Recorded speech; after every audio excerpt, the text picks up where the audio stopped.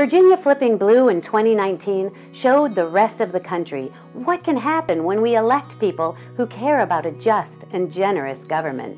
I want to tell you what flipping Virginia blue in 2019 meant to me. It meant we finally had champions for sensible gun violence prevention. Flipping Virginia blue last year was so fun. We wrote nearly 40,000 postcards all over Virginia, we being like 300 friends working from a coffee shop, and it was just very satisfying.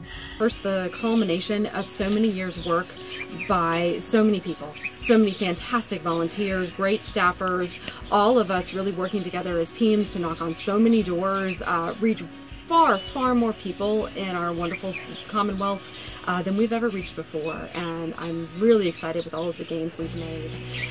For me personally, it means that I finally have a Democrat representing me in Richmond, which is very exciting. In late March, I saw broadband cable being laid in our neighborhood, and I knew it was a direct result of flipping Virginia blue in 2019.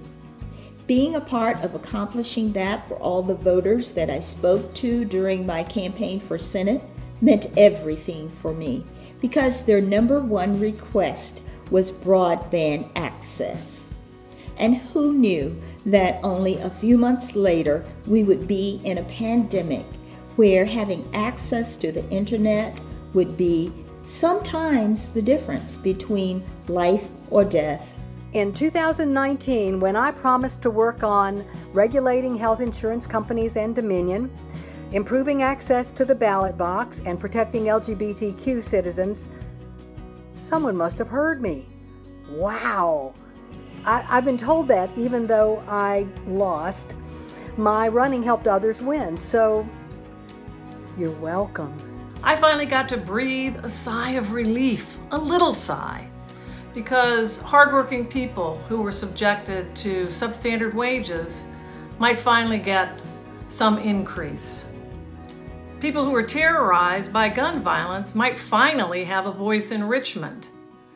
And Dominion's long fight against clean, renewable energy might just get a little tougher for them. Here at the local level, we elected a school board with a majority that would support and include LGBTQ people in policies, but also in curriculum. We finally got to do right by workers and raise the minimum wage. It meant that we finally got to do right by voters and take away some of these strict voter restrictions, make voting a state holiday, and make it easier for everyone.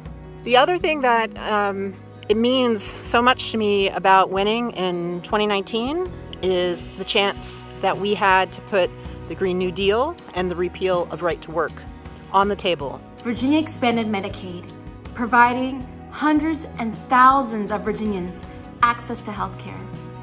Now more than ever, we recognize and see the importance of having health care be a necessity to all, not a privilege to some.